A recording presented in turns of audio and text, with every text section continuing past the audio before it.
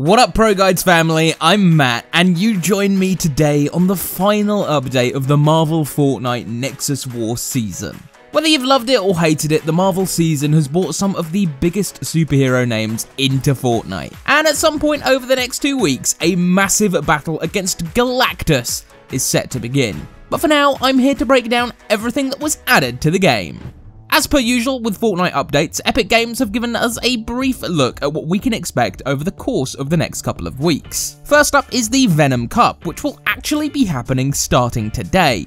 Venom will be able to be earned in this duo tournament as part of the Marvel Knockout Super Series. If you place high enough, you can get the Venom outfit, We Are Venom emote, symbiote slasher pickaxe, and the tendril tote back bling, long before anyone else. Want some even better news? Each player gets 2 opportunities to win this time around. The Creative Hub is getting a bit of an upgrade. New matchmaking portals have been added to the hub with maps created by the community. The portals will be ranked according to the most popular and fastest growing creator-made islands, and will showcase genres like combat, variety games, and practice matches. There's also going to be a new creative LTM, which will cycle through a playlist of popular community-made games where content rotates in regularly for new experiences every few days. Epic is bringing a bit of an odd change to the game this week. If you want, you'll actually be able to see your friends' faces while you play together. Powered by House Party, a new video chat option will be enabled so that you can actually see your friends while you play. Last but not least, the second batch of XP Extravaganza challenges will be arriving this week. The fight for reality is closing in fast, so you've got to get your squad together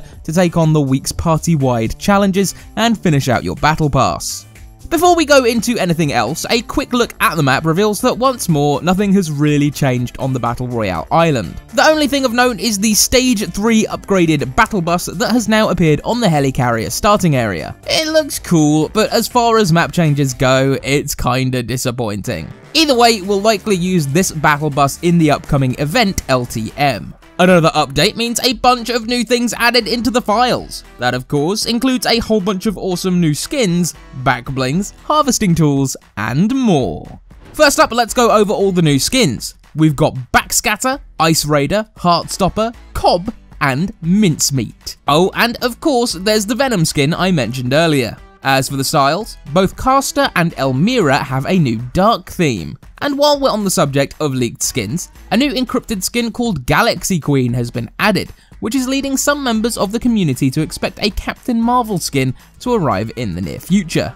Next up are the back blings. We've got the Heart Target, Shine Pack, Stir Baby, and of course the Venom Tendril Tote.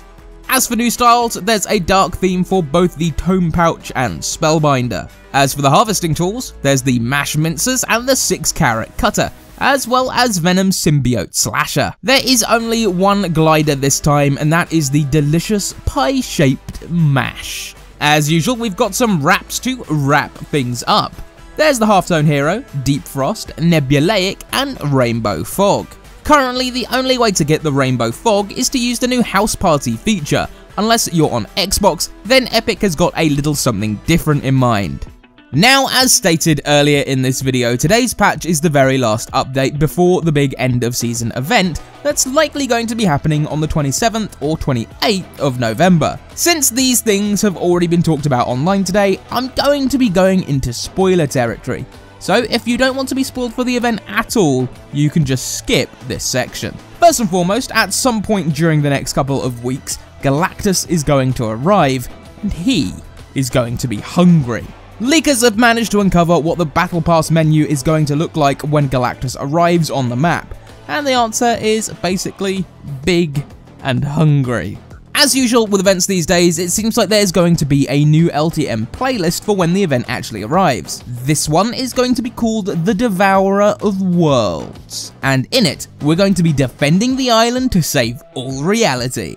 On the subject of the event, it seems like we might be in for another couple of days without Fortnite after the event happens, if the files are anything to go by. One string in the game reads "To be continued in Season 5", which implies we won't be able to immediately jump back into the game and might have to wait a little bit. Not only that, an old string was re-added to save the world that backs up the theory the game will be put on pause. A string that was last used for Save the World when the black hole had eaten BR was recently placed back into the game. It reads, all hands, we're picking up some strange anomalies on the Battle Royale island, let's hunker down until this blows over, Ray. If the game does get shut down again, we don't know how long it will be for, but we can only hope it won't be for as long as it was last time. The final event leak is about after the event actually happens. You'll be given a congratulations message and you'll also be given an exclusive prize, though there's no telling what that prize actually is yet.